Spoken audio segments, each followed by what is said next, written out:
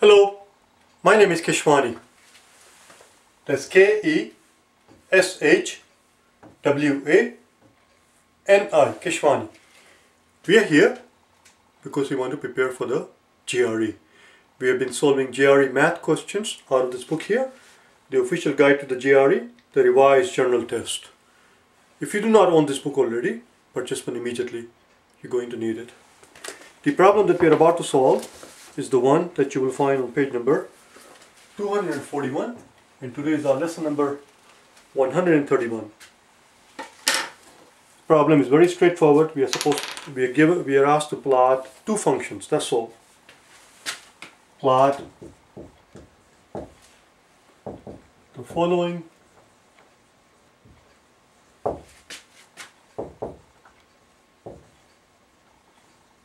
two functions. Let's call the first one j of x, which is the square root of x for as long as x is positive or equal to 0. And I should have not been so liberal with the space here. J of x equals root of x for as long as x is greater than or equal to 0, and k of x, which we are told equals x squared, again for as long as x is greater than or equal to 0. So we're going to plot these values of these functions, so function j and function k, only for the positive values of x. That's all. We're not going to bother with negative values.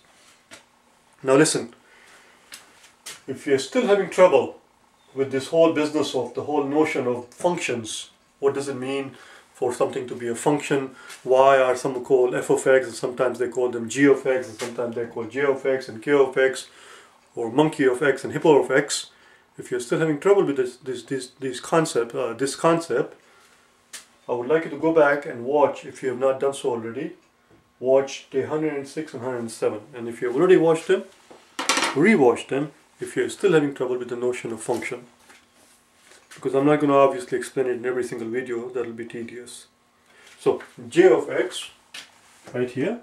Here is our x and here is our y. Let's plot some values here. When x is 0, square root of 0 is 0. When x is 1/4,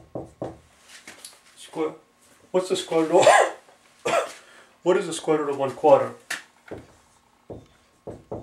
What does square root of something mean?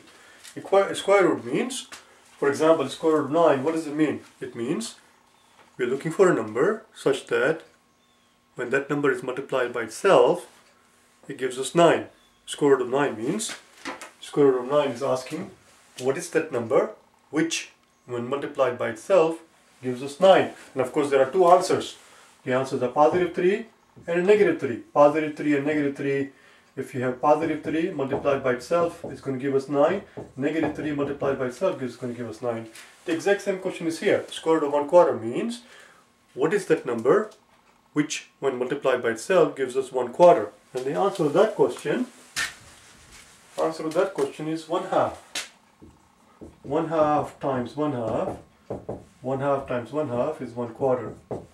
And again, negative 1/2 times 1/2 is also 1/4. But we are not interested in negative values because x has to be more than or equal to 0. So the answer here is just 1/4, or 1/2. The square root of 1/4 is 1/2. Square root of 1/4 is 1/2. Then the question is, what's the square root of 1/2 then? What is that number? What is that number which, when multiplied by itself, gives us half? Now, in this case, we will not have a precise value, but we'll have a very close approximation, which is, listen, we already know, of course, what is 7 times 7. How much is 7 times 7? 7 times 7 is 49, obviously. Therefore, 0.0 times 7. Therefore, if 7 times 7 is 49, then 0.0 times 7, 0.0 0.7 times 0.7 must equal 0.49. 0.49 of course is very close to half. So again, what is that number? What is that number which when multiplied by itself, what is that number which when multiplied by itself is going to give us 0.49? And the answer of course is that number is 0.7. 0.7 times 0.7 gives us 0.49. So square root of 0.49 is exactly 0.7, which is what we're going to put here, approximately 0.7. Because 0.49 is same as 0.5. Let's carry on then. And finally, when x is 1, square root of 1 is just 1. Let's plot these values, shall we? Let's plot these values. Where should we put them? Let's put them here.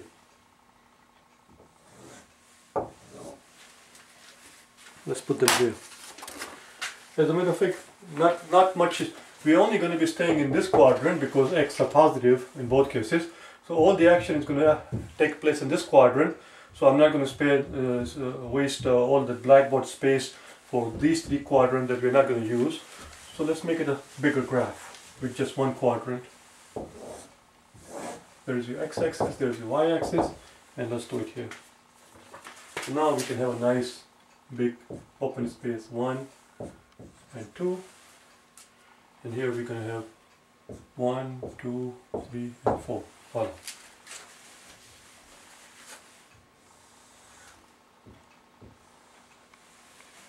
Oh, I shouldn't have done that. Okay, here we go. When x is 0, y is 0, that's right here.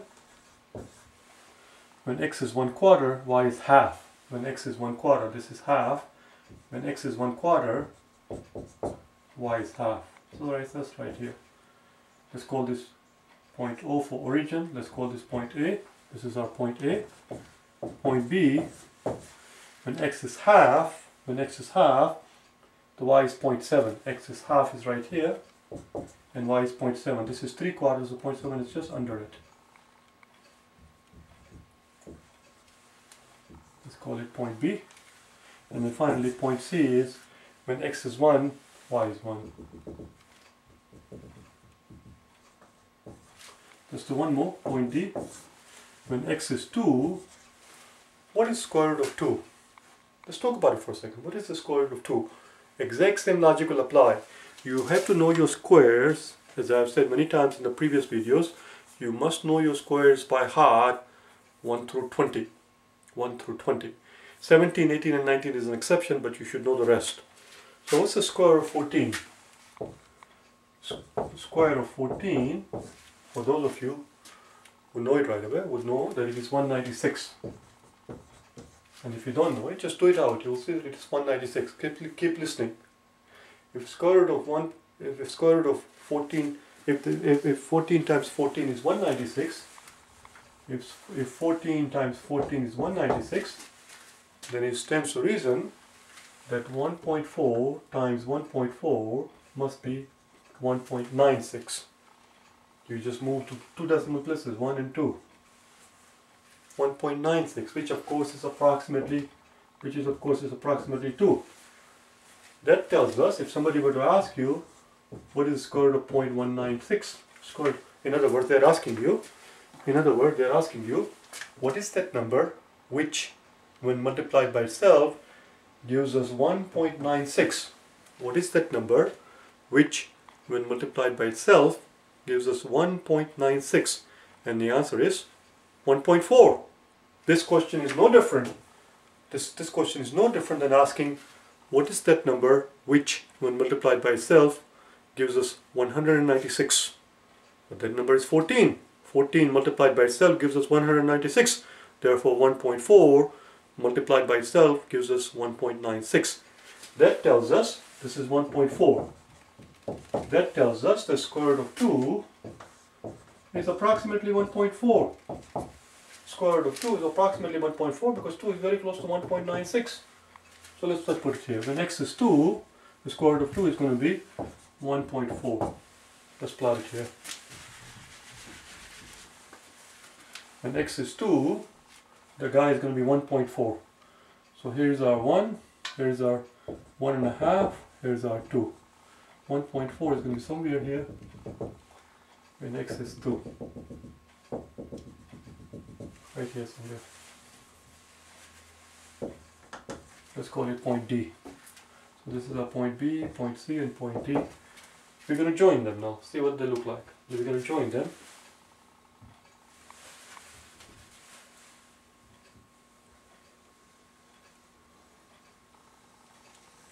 The graph should look something like this.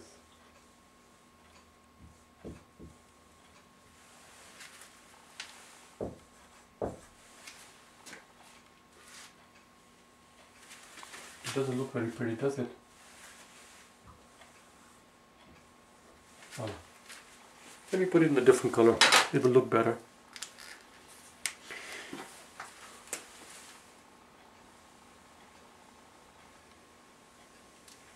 Oh, it looks smoother now.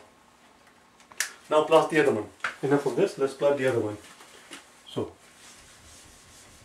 now we're going to plot this one.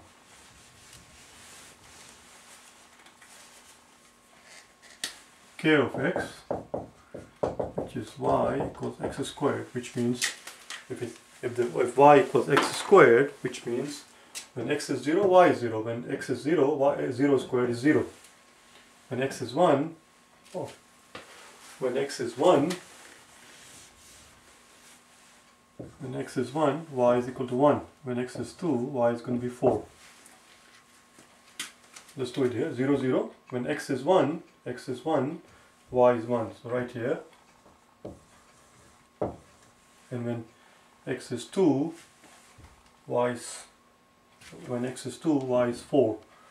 Oh, 4 is going to be way up there. 4 is going to be way up there somewhere. Let's put it up here somewhere.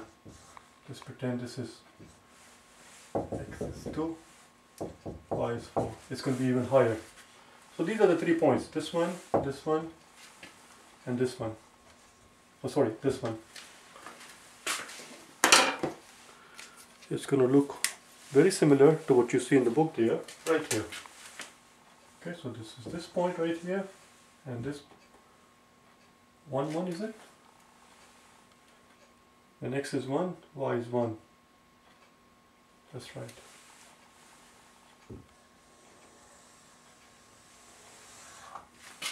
Technically, it goes much higher. That's why it's looking like this. It goes much higher.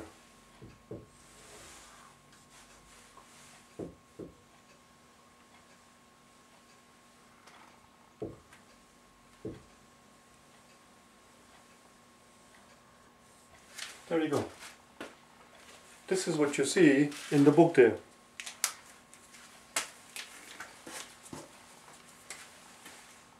And obviously a similar shape of this red graph exists on the bottom part, similar shape of this blue graph exists on the negative side, and we're just ignoring all of that because we're not interested in that. I just wanted you to see where this shape comes from. That's what it looks like. That's what it is. Now if you were to draw a freehand, if you're going to draw a freehand, I don't want to erase this thing because I want to use that for the next question. So perhaps we don't. So that's it, we're done. That was it. If you want to draw freehand, the freehand is very simple, very straightforward. Freehand means exactly what it says.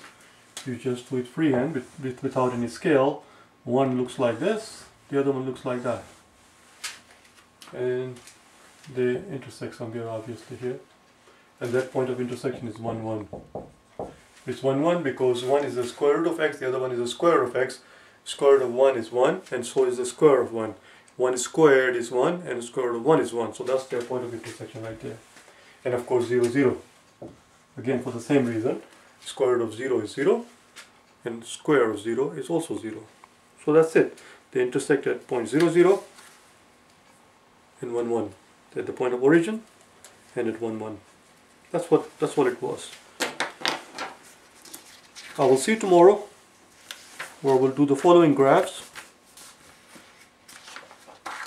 that you see on page number 242. Alright? Bye now.